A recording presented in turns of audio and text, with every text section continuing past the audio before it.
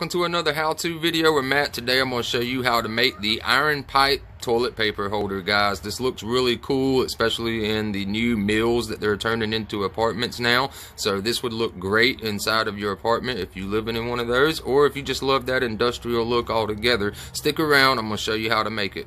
Alright guys, so to get started, you're going to need to pick yourself a 1/2-inch flange mount right here. It looks just like this. You can pick these up at your big box stores right there, guys. Around $3 to $4 each for right there. But that's what you're going to use to mount to the wall. And your pipes thread into here just like that right there. So pick you up one of those.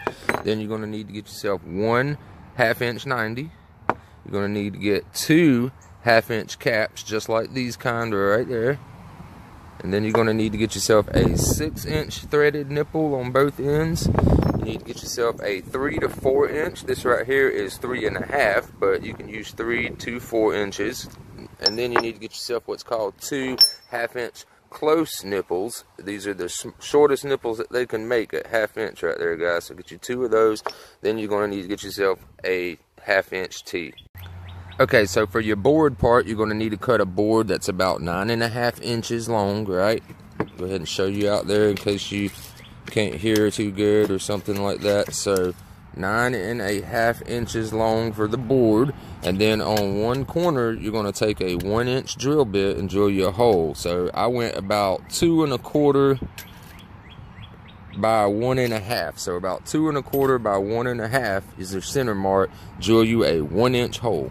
And before we get started, guys, I highly recommend to get you a pair of channel locks, wrenches just like this right here, guys. That way you can help tighten your pipes together. So let's go ahead and get started now. Okay, so the first thing I want to do is take my T, just like this right here, and I want to take my two close nipples. I want to go ahead and put one in the top of it right here, just like that. Let's go ahead and hand tighten that right now, and then put you one on the bottom, just like that. And just hand tighten it for just this second. Alright, so once you got that, then you can take your channel locks, hold your fitting in place, and go ahead and tighten them down as much as you possibly can. That'll give it a sharper look when you get done, guys. So that's pretty tight and cinched in place. So now we'll do the same thing for this part right here. We'll cinch that in place. Alright, so the next thing I want to do now is take my 90, and on the bottom of the T, we're going to go ahead and thread that onto there just like that. Hand tight. Okay, so the T part right here, the bullhead end, is going to be facing the wall that way, right? So you want to make sure your 90 is tight going to the right, just like that, guys. So you can just hold on to your nipple right there. Get you a good cinch. And just crank that thing around till you get it nice and tight.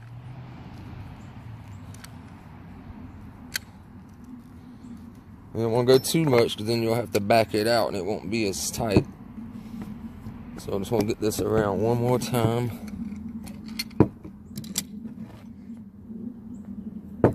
Alright, so once you get it to the right facing that way, then we'll be ready to move to the next step. Alright, so we got everything lined up the way we need to have it. Like I said, T facing towards the wall, 90 facing directly right angle that way. So what we want to do now is take our 6-inch piece, our 6-inch nipple, and go ahead and put a cap on one end, just like that. Alright, then we're going to go ahead and thread that 6-inch into our 90 right here, guys. Alright, and then you just want to tighten that up as much as you can inward that way. And once you tighten that up, you can also just grab it right here by the cap and turn the entire thing at one time. So just go ahead and tighten up that 6-inch nipple, and then tighten up that cap on the end as tight as you can get it. Alright, so now we want to take our last nipple. This is our 3-inch nipple right here, and you can use 4-inch too.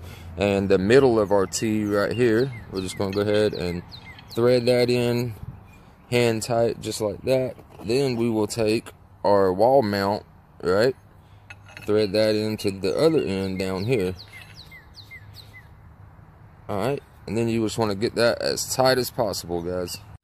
Alright guys, so if you followed along correctly, this is what you should have looking like right now. Is you got your 6-inch nipple with a cap, you got your 90 closed nipple, you got your T facing upward, you got another closed nipple on the top, you got your 3 to 4 inch nipple coming out of the T with a wall mount. So the last thing would be to do is to mount your board, of course, right? But before you do all that, a lot of people like that real shiny black look. Some people like that flat black look, and believe it or not, some people like this galvanized look right here. I don't really personally like the galvanized look. I like that shiny black brand new pipe kind of look. So what we're going to do is, instead of painting this, I'm just going to tell you what you need to do is go ahead and just spray paint it the color that you want it to be.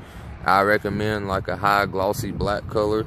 Also, what you're going to need to do after you paint that is decide, do you want to stain your board a certain color? Do you want to sand it down real smooth and make it like a different type of paint or whatever? That's all up to you when you customize it. So what you're going to need to do after your paint dries on your pipe and your stain or paint dries on your board now is the front end. You want your better looking side to be facing upward. All right, and this is just a little piece of scrap wood to show you guys out there. So then what we're going to do is place it on the top just like that.